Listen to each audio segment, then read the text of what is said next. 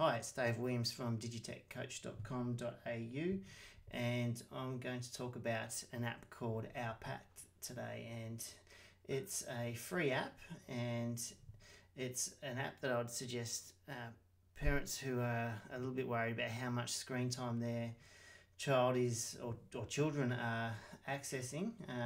This would be a really good option for you if you're finding your child in their bedroom on their iPad and you don't know about that, or you're not happy about them sneaking off and accessing the internet when either you've asked them not to, or you're having some trust issues with them accessing the internet. This would be a really good option for you to explore.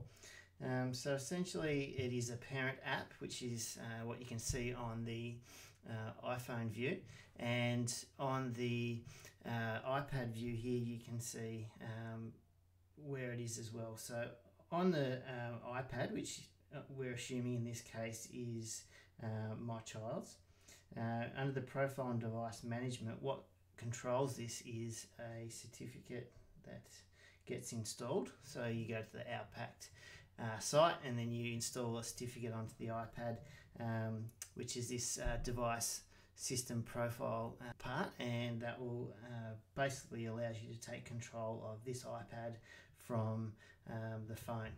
Okay, so basically you create a profile.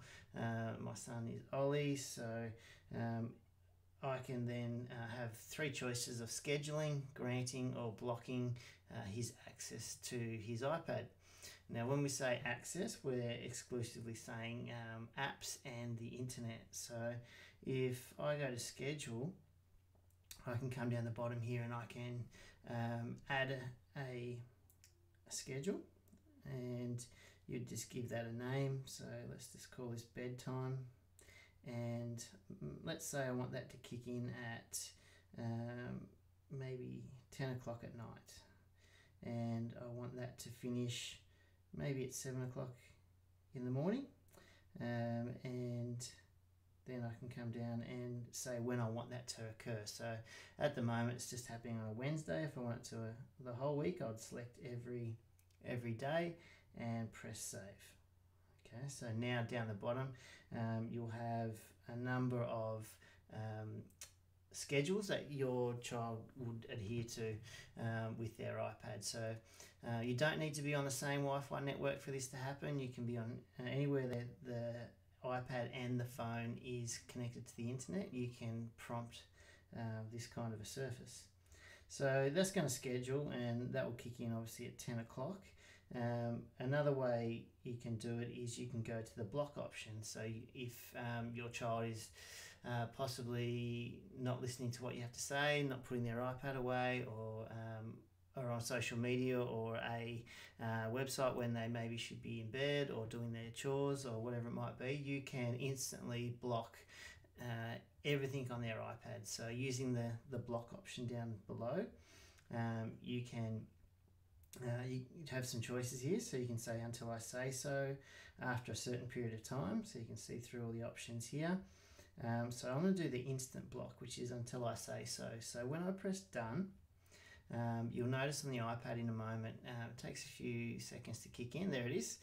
All the apps that were on this iPad that aren't the built-in ones, so all the installed apps are now no longer available for Ollie to access, and no way of him accessing the internet either, because Safari has been removed from the iPad, temporarily that is.